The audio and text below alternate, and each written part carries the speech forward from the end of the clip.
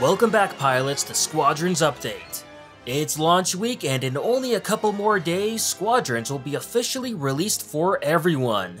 Last week we learned quite a bit of how ranks and general progression will work in the game, and while there wasn't a new pilot briefing this week, we've still been able to learn quite a bit more about Squadrons in regards to how matchmaking will be influenced in fleet battles, whether there will be clan support or not, kinda bad news there, and even how to play the game early by one day too.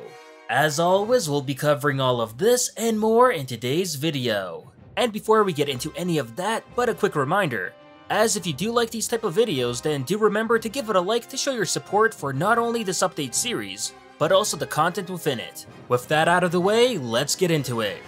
With Squadrons releasing this week, it's no surprise that we're still learning more and more pieces of brand new information about it. Especially a lot of stuff that normally wouldn't find its place anywhere near a pilot briefing. With that said, some of this information may be minor to some, while to others it could just be the opposite and pretty important. We're gonna first start off with some clarification regarding matchmaking in the game, as quite a few people still had some valid questions on how exactly it worked for fleet battles and your rank.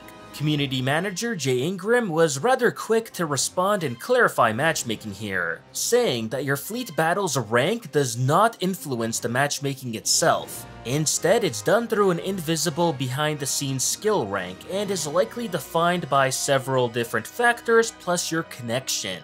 So this certainly may disappoint some folks who weren't really expecting Squadrons to have two separate rank systems. But it's not really all that bad, as seeing Motive have one rank for skill and another purely for operations makes it seem that their invisible skill ranking system is to ensure that people have challenging games at the end of the day. But at the same time, they don't tie the operations ranking to matchmaking at all. Instead, operations rank will only just be there to show how much people have played in the current operations season, and not really how skilled they are. Because remember, being high-leveled and being skilled are completely different things, both in general and in this game too.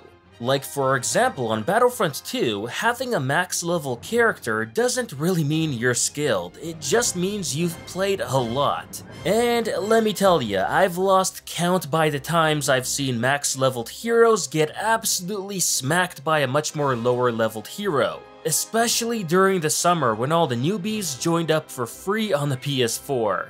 Along with that, Jay was also busy in throwing out several tidbits of brand new information this past weekend that I figured would be of interest for everyone to learn about. Like for starters, he made sure to point out that if you're a Galactic Ace rank, then you'll still very much be able to play with a friend who is a much lower rank than you are. This will totally be fine because matchmaking will match players with the average of your combined ranks. Also, the very first operation in the game will begin immediately on the day of release, which is this Friday. So unlike some other games where the first event doesn't exactly start on launch day, that for sure won't be the case here with Squadrons, so you'll be able to rank up from day one. Another cool tidbit to learn about is that apparently every element in the game was built from the ground up, except for the AI, which was based off from Battlefront 2.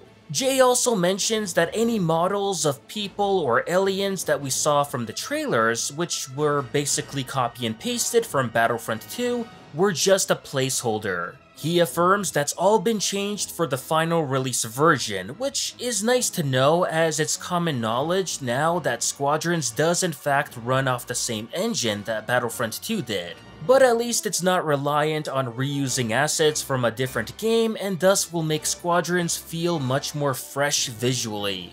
That said, there are some negatives to this too, like for example the popular blue Twi'lek skin from Battlefront 2, which will not be selectable as a pilot skin, despite of course showing up in the trailer. Instead, according to Jay, you'll only get the option of using a pink Twi'lek.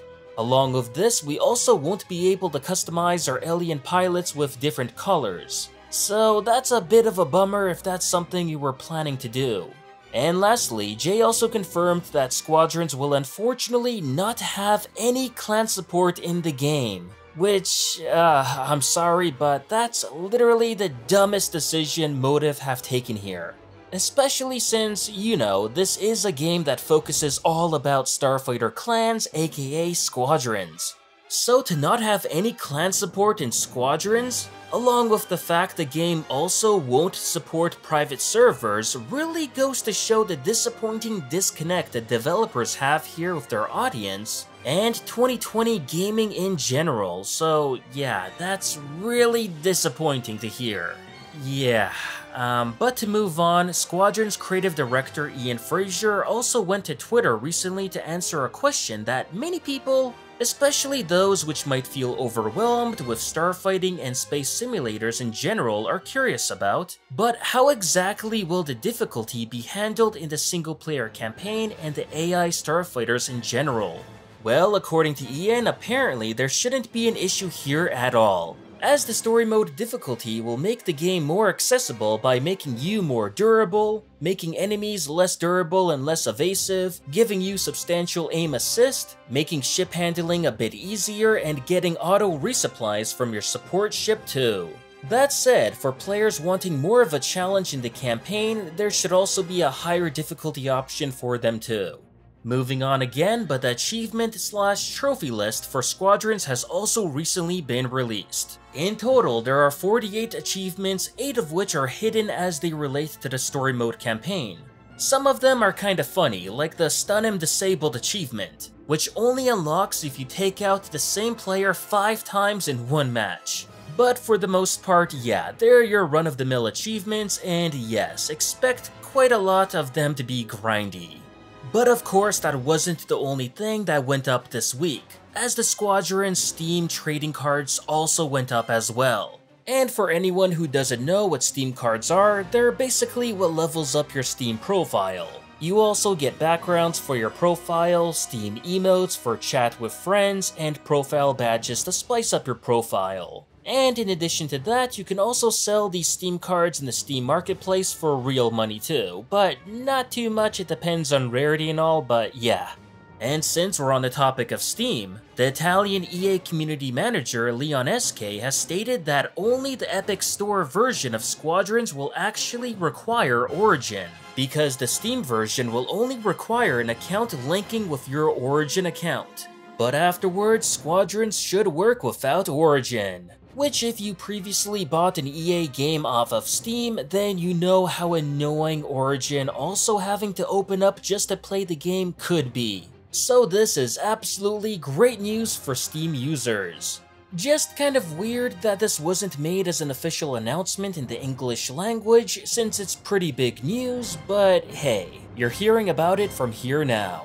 And last but not least, EA Star Wars community manager Andrew Johnson made a pretty cool announcement this week over on Twitter, giving everyone a heads up that people who pre-ordered on Steam and Epic can play Squadrons at global-based midnight UTC instead of the region-based midnight, which means getting to play 1 to 8 hours earlier than originally expected. So if you're in North or South America, you're actually gonna have access on Thursday night. But at the same time, you're gonna have to sacrifice some sleep too if you do want to play early. And whether that's truly worth it, well, that's going to be for you to decide.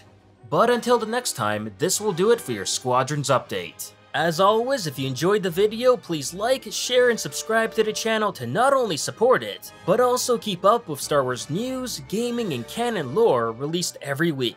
And consider following me on Twitter and Facebook to never miss out on the latest Star Wars content. Thanks for watching, and may the Force be with you.